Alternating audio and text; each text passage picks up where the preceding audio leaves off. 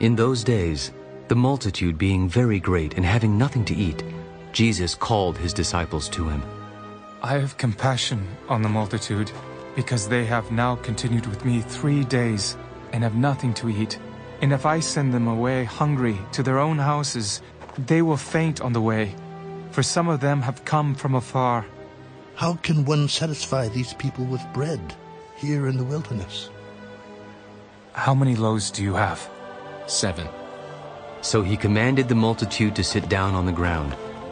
And he took the 7 loaves, and gave thanks, broke them, and gave them to his disciples to set before them.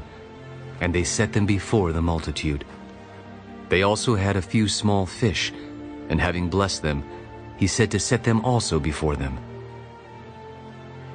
So they ate, and were filled, and they took up 7 large baskets of leftover fragments.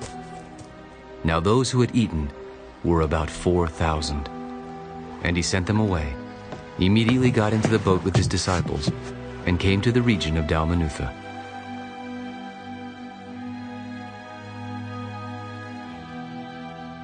Then the Pharisees came out and began to dispute with him, seeking from him a sign from heaven, testing him.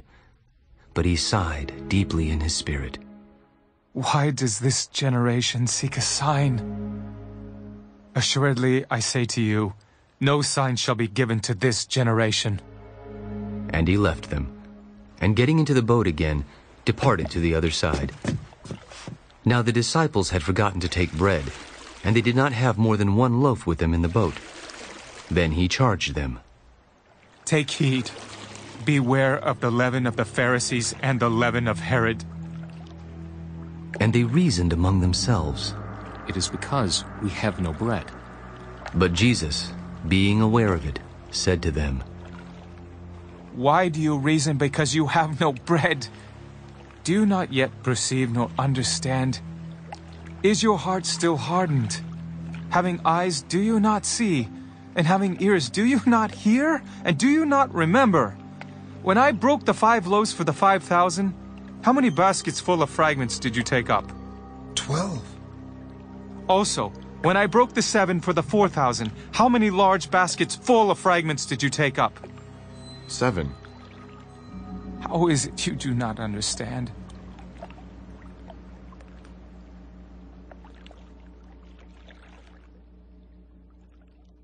Then he came to Bethsaida, and they brought a blind man to him, and begged him to touch him.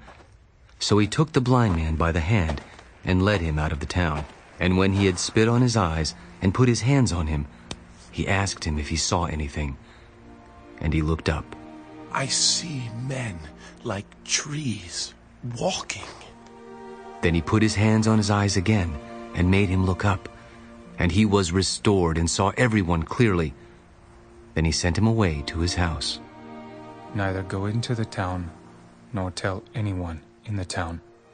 Now Jesus and his disciples went out to the towns of Caesarea Philippi, and on the road he asked his disciples, Who do men say that I am? John the Baptist, but some say Elijah, and others one of the prophets. But who do you say that I am? Peter answered and said to him, You are the Christ. Then he strictly warned them that they should tell no one about him. And he began to teach them that the Son of Man must suffer many things, and be rejected by the elders and chief priests and scribes, and be killed, and after 3 days rise again. He spoke this word openly. Then Peter took him aside and began to rebuke him.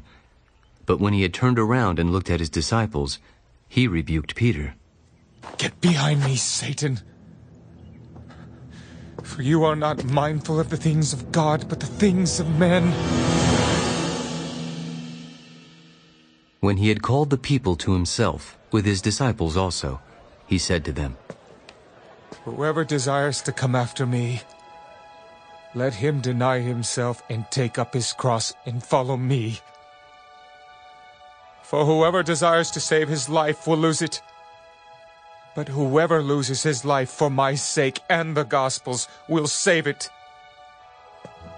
For what will it profit a man if he gains the whole world and loses his own soul? Or what will a man give in exchange for his soul?